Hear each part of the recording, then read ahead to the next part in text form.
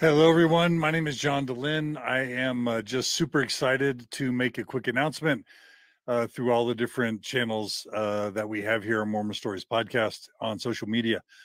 I am announcing that we have finally completed what I think is an epic interview series in partnership with Radio Free Mormon. 13 hours of discussions and interviews with Dr. Robert Ritner, a profession of Egyptology at the Oriental Institute of the University of Chicago. In this epic series, Dr. Ritner provides us with the following. First of all, the episode series is called Dr. Robert Ritner, an expert Egyptologist, translates the Book of Abraham. So there's been a lot of discussion in past years, past decades, past century about the Book of Abraham. Is it a valid translation? Did Joseph Smith get it right? Is it a fraud, etc.? And for a long, long time, Egyptologists have been able to weigh in here and there, but never have we had an Egyptologist weigh in heavily and deeply to address and to answer the question of, did Joseph Smith get the translation of the Book of Abraham right from the papyri, or was it a fraud?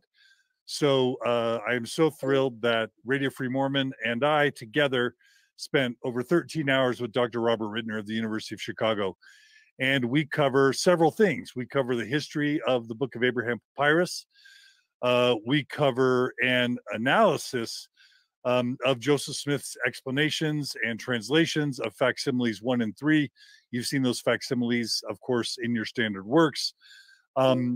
Dr. Ritner provides an actual translation of the facsimiles, all three of them, to tell us what they actually say, and we compare that to what Joseph Smith said they say. Dr. Ritner provides a deep analysis of what's called the Abraham Egyptian papers, which were these papers that Joseph used and describes in the translation of the Book of Abraham that the Mormon Church hid for over 150 years from its members. And it wasn't released until the Tanners embarrassed the church and forced the church to release them right before the Book of Abraham papyri were rediscovered around 1966. So we're going to discuss the Abraham Egyptian papers and how they demonstrate conclusively that Joseph Smith and his scribes were attempting to actually translate the papyrus from character to full paragraphs. And Dr. Ritner goes into that in detail. Probably the most important and volatile part of our 13-hour interview with Dr. Ritner is an extensive discussion on the disingenuous and or unprofessional Book of Abraham apologetics that have been employed over the years by LDS Church apologists like Hugh Nibley, like Dr. John Gee, like Dr. Kerry Muhlestein, and others. The church has been incredibly dishonest in how it's used these gentlemen, and these gentlemen themselves have engaged in shoddy, unprofessional, and disingenuous apologetics, including terrible ad hominem apologetics attacking Dr. Ritner himself. And they should be ashamed of what they've done. And Dr. Ritner is now standing up to them and calling them out for, frankly, embarrassing, the academic profession of Egyptology with their apologetics. Finally, we are super grateful to have both Dr. Ritner and Radio Free Mormon do an analysis of the catalyst theory for the Book of Abraham, which is the new territory that neo-apologists like Terrell Givens, like Richard Bushman, like Patrick Mason, like Spencer Fluman have retreated to. So as the Book of Abraham can no longer in any way be considered a credible translation, now folks like Mason and Fluman and Bushman and Givens and others want to claim that the Book of Abraham isn't a translation. Instead, it's a revelation. And they want to sort of claim that even though Joseph thought he was translating with God, even though God said he was translating, even though Joseph said it was the papyrus, and they did the grammar, and they got all the paperwork showing that they were going from character to the text of the Book of Abraham, now neo-apologists want to claim that really the papyrus was just an inspiration. It was just a catalyst for the revelation that Joseph Smith received. And we're very fortunate that Dr. Ritner and Radio Free Mormon decimate that claim and show how faulty and non-credible it is, and how that really amounts to gaslighting of Mormon church members, which is not good. So we want to let you know that the link to this new series has been released on mormonstories.org. The link to it is in this post. You can also access it through Radio Free Mormons podcast. The only thing I want to add is that we've included visuals throughout this 13-hour presentation up on YouTube. So, and we will be releasing it soon on Facebook as well. But what it allows you to do is look at Facsimile 1 as Dr. Ritner describes and translates it. Look at Facsimile 2, look at Facsimile 3, look at the Abraham Egyptian papers, see real photos from real hieroglyphics, from temple walls, from real scrolls, and it really drives home that, one, it enables a better ability to follow what Dr. Ritner and RFM discuss. It deepens and enriches your understanding, and it just makes for a multi-sensory experience that is really worthwhile. So check it out in any medium you want, but I'm just going to let you know that you'll get the most out of it if you check it out in video. Finally, it's super important that we all mention that Dr. Ritner is facing kidney failure and is in need of a living donor to secure his life and continued research. So if any of you are able, we would love you to please contact Dana McLean, Northwestern Medicine Transplant Coordinator. The phone number is 312-695-0828. When you call to nominate yourself as a donor for Dr. Ritner, she will ask, or they will ask, for Dr. Ritner's birthday, and you need to make sure and mention that it's May 5th, 1953.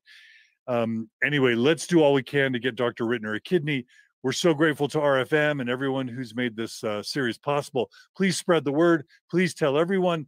Please comment on the podcast, comment at YouTube, comment on the Mormon Stories podcast page. Please share it with everyone you know.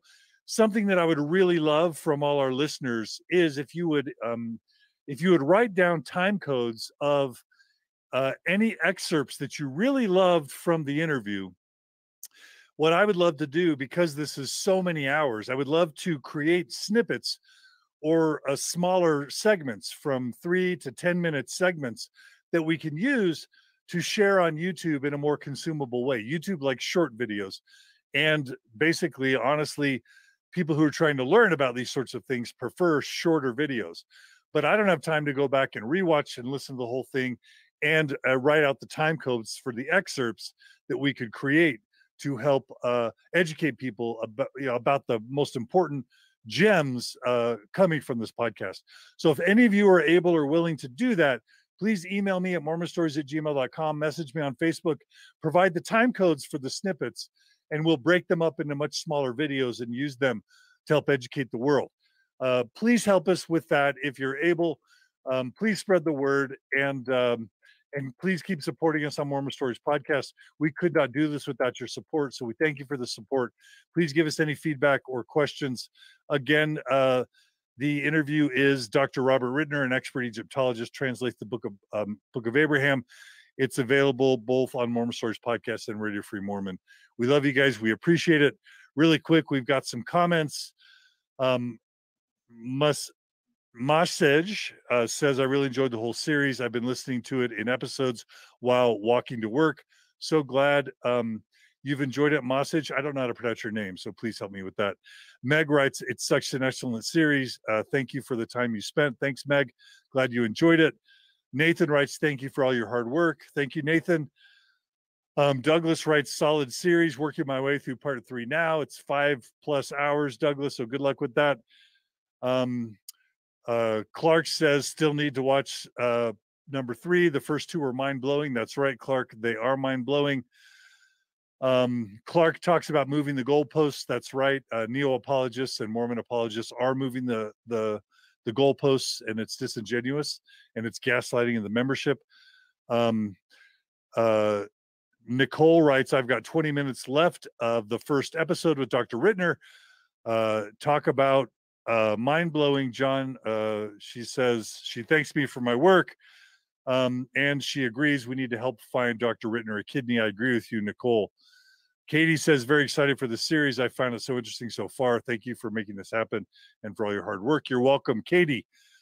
Cynthia is joining us from South Australia. Clark says, highly recommend watching on YouTube so you can see the hieroglyphs. I had to stop listening to the podcast so I could see what they were talking about. I agree, Clark. It's 50 times more valuable if you can watch the images as we discuss them.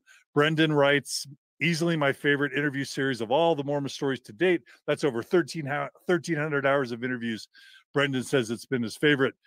He says, total scholar, irrefutable evidence that Joseph Smith did not have the power from God to do anything, let alone translate ancient texts. Safelele is tuning in from South Korea. I wish I could pronounce your name. Nathan writes, thank you for all your hard work. Not all superheroes wear capes. Dr. Ritner and RFM certainly are superheroes. Al writes, Dr. Ritner is awesome. I totally agree. Mache tells us how to pronounce his name. It's Mache. Jerem writes, hello from Brazil. You're doing a great job. Thank you so much, Jerem. Vicky from Scotland, hello. Sue loves these episodes. Christina. Kirsty says this is so important. Clay writes, any way to post to YouTube under another poster ID for those in the cult who won't watch Mormon stories? Clay, maybe we can find a way to release Mormon Stories episodes in a different format. I don't know how, but I'm happy to entertain that. Email me at mormonstories@gmail.com or message me on Facebook. And then Sue writes, all of these episodes were excellent. Thank you for all your long hours and hard work. All right, so that's all we have for today.